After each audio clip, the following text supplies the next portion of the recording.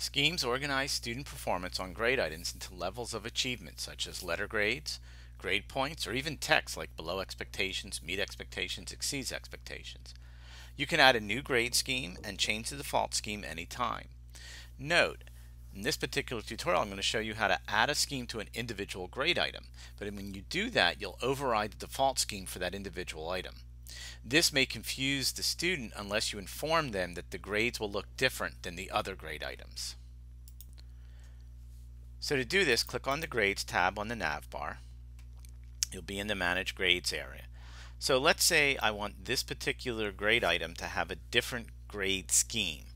I click on the context menu next to that grade item, and then I click on Edit Grade Item.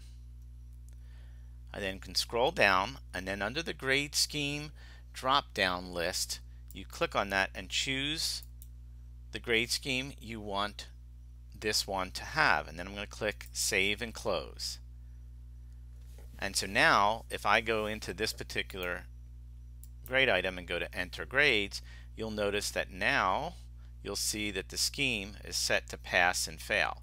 So from a student's perspective, that's what they'll see, that the scheme is set up as pass or fail. You'll get to see the grade.